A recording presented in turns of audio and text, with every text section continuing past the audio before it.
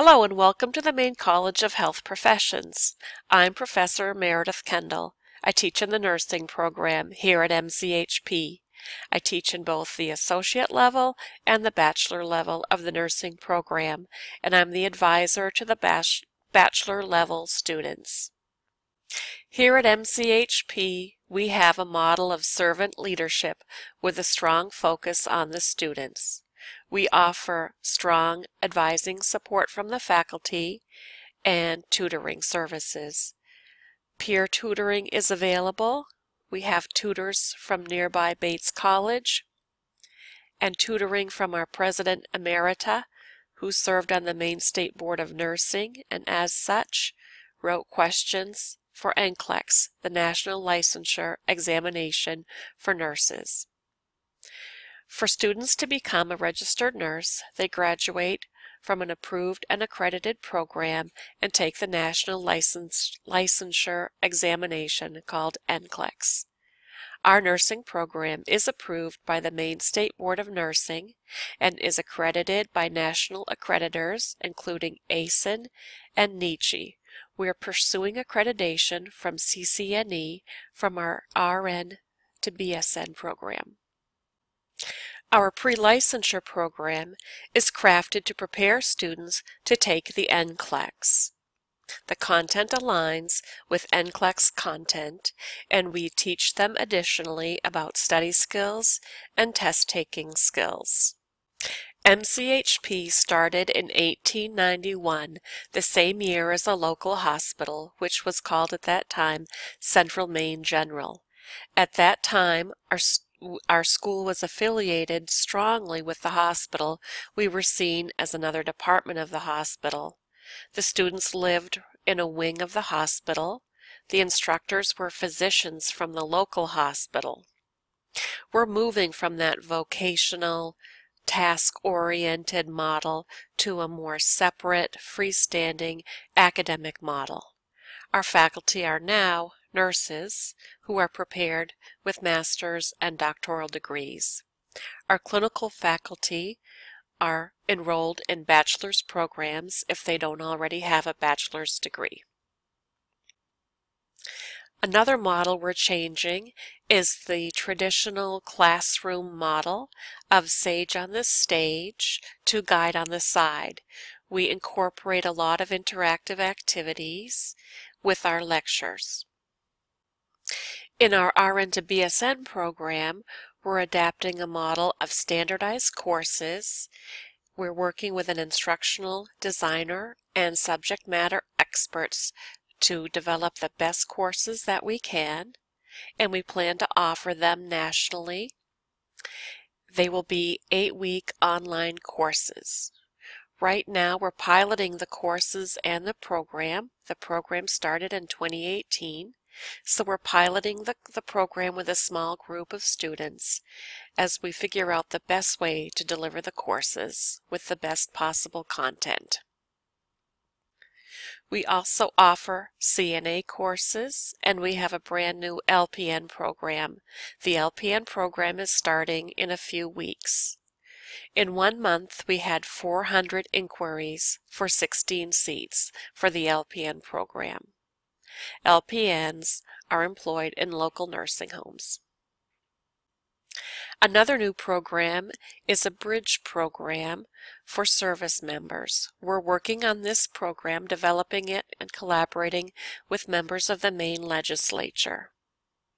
We plan to offer a track to RN, becoming an RN, for people who served in the Army, Navy, or Air Force as medics. We're very excited about this new program working with these service members. We've had significant upgrades to the college this year, completely repainting, new flooring, we have new carpets in some of the classrooms, we've built a new simulation lab for maternity, mother and baby classes, and we're in the process of purchasing an anatomage table, a high-tech interactive table that displays anatomy. It will be very useful in anatomy and physiology classes, in our Gen Ed program, in our imaging courses, and in our pathophysiology nursing courses. We're very excited about the new anatomage table. Another change to the college, we're completely rebranding our image with new logo, new colors, and new web page. The new web page will be rolled out in a few weeks. We're excited to see the changes. Now I'd like to give you an example of one way that our institution complies with federal requirements. Specifically, I will discuss the Higher Education Opportunity Act of 2008. This act was an update of the Higher Education Act of 1965. The intent of both laws was to provide transparency and support fairness for students and their families related to the costs of higher education. According to our MCHP financial aid specialist, Nicole DeBlois, the Higher Education Opportunity Act of 2008 is huge in the financial world. It was a big change. One requirement of the 2008 Act is to provide an online calculator of the costs of education. Here you see our current MCHP webpage. I will scroll down and show you right on the home page is the net price calculator. So the student can click on that, type in their personal information, and come up with costs of the college. This net price calculator is available online from the federal government. Our financial aid specialist downloads it, puts in information from the college, and then uploads it to the web page for the students to use. Students click on the calculator to add personal information, and the calculator yields an estimated cost for one academic year. The most current version is 2016 to 2017, the most current version available from the federal government. Failure to display the calculator could result in a federal fine. Another measure implemented by MCHP to align with the Higher Education Opportunity Act of 2008 is the practice of accepting transfer credits. Most of our students take their general education courses elsewhere and then transfer in and matriculate into either imaging or nursing program. Our registrar staff examine the syllabi and course descriptions to match the students' transfer courses with our MCHP general education courses. Students may also request their transcript if they wish to transfer credits from MCHP to another institution. They may transfer to complete a program or to further their education. The 2008 Higher Education Opportunity Act requires an educational institution to identify diploma mills. And a diploma mill can be defined as a school that is not universally recognized or a school that claims accreditation that is false. So it might be a false or unrecognized accreditor. A diploma mill may lure prospective customers with displays of fabricated faculty profiles and student testimonials. Diploma mills waste students' time and money, prevent career and educational advancement, and rob students and taxpayers. And the federal government is responsible for researching the possibility of a diploma mill.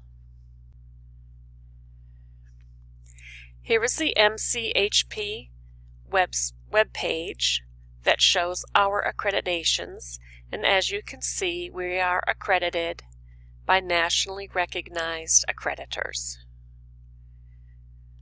So the Accreditation Commission for Education and Nursing, also known as ACEN, our nuclear medicine program is accredited. We are approved by the Maine State Board of Nursing. We're accredited by the New England Commission of Higher Education, formerly known as NEASC, now it's called NECHI. And as noted previously, We are pursuing accreditation from CCNE, the Commission on Collegiate Nursing Education. Another requirement of the Act is that a college or university displays their program outcomes. Here you can see our MCHP retention rate, 60s to 70s, 60% to 80%. Our NCLEX pass rate, first time pass rate, ranging from 81% to 100%. And our employment rates, ranging from 92% to 100%. The concern with a diploma mill is that a student engages in an expensive educational program and yet is unable to pass their licensure examination or to gain employment. So that's a reason for displaying these figures on our website. Next, there's a PowerPoint presentation with slides of our current students and our campus. I will provide you with information on the evolution of our college with a focus on the curriculum and accreditation. You may click on the CC button to read the captions. Thank you. Welcome to the Maine College of Health Professions. I'm going to show you some slides from our recent past, some photos from our recent past as I talk about our history. MCHP started in Lewiston, Maine in 1891. The school was associated with a hospital which also opened in 1891. Doctors from the hospital taught the courses in science and pharmacology. A nurse taught the tasks of bedside nursing, and a dietitian instructed the students on how to cook for patients. The students were called probationers at that time, and they were young ladies of good moral character and health between the ages of 22 and 37. By 1908, the probationers were performing all the patient care in the hospital. They had additional duties tending patients in the community. In 1917, the students were paid $8 per month. In 1920, the pay increased to $12 per month. Until 1928, senior students, not teachers, supervised the newer students. In 1928, graduate nurses began to supervise the students. Again, they did not have teachers at their clinicals. Here is a picture of our current campus, our current building, and a photo from a recent graduation. Back to the history. From 1891 until 1920, the students lived in several buildings on the hospital grounds. They shared the beds. The night nurses slept in the beds during the day and switched out with the day nurses sleeping in those same beds at night. In 1920, a nurse's home was constructed, the Wilson Home. The Wilson Home had bedrooms, a reception room, and classrooms. Now, nearly 100 years later, some of the rooms in Wilson Home are still used as dormitory rooms for our nursing students. Here's a photo of some of our recent students in campus lab applying personal protective equipment and putting on chocolate pudding and then taking off the personal protective equipment without getting chocolate pudding on their clothes. That's always a fun activity. You can see they are enjoying it. Back to 1916. In 1916, Maine passed a law which required nursing programs to be approved by the state. The Central Maine General Hospital School of Nursing was one of the first in the state to apply for and earn approval. The training school first published a curriculum and a mission statement in 1927. The term probationer was retired at this time, substituting student. The program was extended to 36 months, and students worked 7 a.m. to 7 p.m. with a 2-hour break for classes. They were off duty 2 afternoons per week. In 1936, there was a major revision of the curriculum. The curriculum was adapted to align with the National League for Nursing education guidelines and the requirements of New York State. Because of their adherence to New York standards, the graduates were qualified to work in any state in the United States, and the school was accredited by the state of New York in 1938. Around this time, the school established affiliations with the University of Maine, Bates College, and the Concord State Hospital in New Hampshire. University of Maine courses were available to the nursing students. A professor from Bates College tested applicants' psychological aptitude, and students did psychiatric clinicals at the hospital in Concord. Here's one of our recent graduates. She's a nurse at the local hospital and also an adjunct faculty for us. Back to the past. In 1940, the director of nursing of the school requested that blood pressure equipment be provided on each ward of the hospital. Until 1940, there was just one sphygmomanometer in the hospital. It was locked up and used by physicians only. There was another major curriculum revision in 1950, and in 1951 the school was accredited by the National Nursing Accreditation Service of the National League for Nursing. School leaders faced a financial crisis in 1957. Students no longer provided all the nursing care in the hospital. The facilities required expensive upgrades. The pass rate for the state qualifying examination declined and enrollment was down. There was talk of closing the school. The hospital lost its low-paid workforce and balked at the further financial loss related to investing in the school. The director of nursing at that time, Schindel, argued that modern nursing education needed to occur in the classroom, not at the bedside. The hospital did decide to invest, and improvements were made to classrooms and the curriculum. The school stayed open. In 1977, the school changed from a diploma granting to a degree granting institution, awarding associate in applied science and nursing degrees to graduates. In 1995, the school moved into a former school warehouse, and I will go back to that just to show you. This is a former shoe warehouse, our current campus. And in 2018, the school added a baccalaureate nursing degree to its offerings. I'm going to go forward again. The students putting on PPE. Here is the hospital campus. We are located a block from the hospital. In the early 2000s, faculty members at MCHP used distance education technology. Synchronous lectures were beamed to 4 separate locations in the state. That method is no longer used at MCHP, but we do currently use a variety of teaching learning methods, including interactive online lessons. Online education is an amalgamation of distance learning, learning theory, and technology.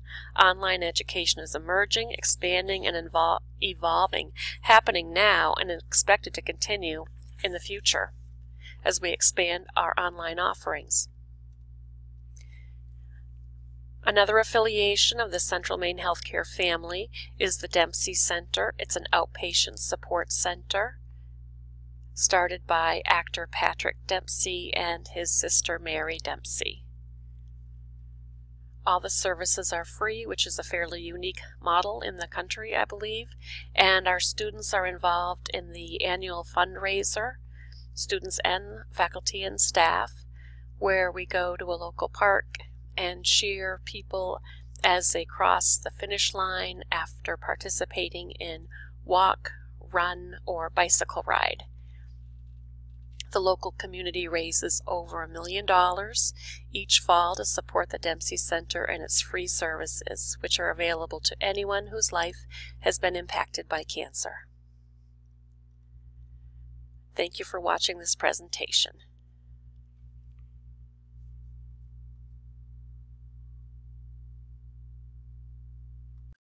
I have a little more information for you, prospective faculty member. Just want to show you a few pictures of Central Maine, where Maine College of Health Professions is located. Here's a map showing Lewiston in the center where the red button indicates, and you can see Boston down in the bottom center. Boston is about 2 hours from Lewiston. The coast is about a half an hour. Plenty of nice beaches within 1 hour of Lewiston. And if you proceed north, there are mountains and forests for all kinds of outdoor activities, mountain climbing, skiing, hiking.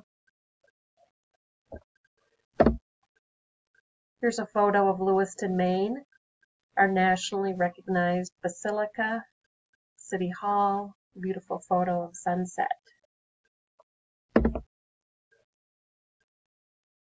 As I previously noted, there's skiing nearby. There's a ski mountain right in the Lewiston-Auburn area and several other larger areas about an hour away. Here in Maine, we have plenty of beaches. We have Acadia National Park. We have Katahdin Woods and Waters National Monument. So plenty of places for outdoor activities. We have lighthouses and lobsters. Here's a photo of Portland Headlight. This is one of my favorites because it's close to where one of my sons lives. It's about 5 minutes away from my son's apartment. So I go here often. It is beautiful. As I noted, we are about 2 hours from Boston, Massachusetts. So if you like a big city and the culture that it affords, about 2 hours away and easily accessible by car, bus, or train. Thank you. Thank you for watching this video. Again, I'm Professor Meredith Kendall. You may email me at kendallme@mchp.edu or call the college if you have questions or concerns or you want to talk to someone about MCHP. Our phone number is 207-795-2840. Welcome to MCHP.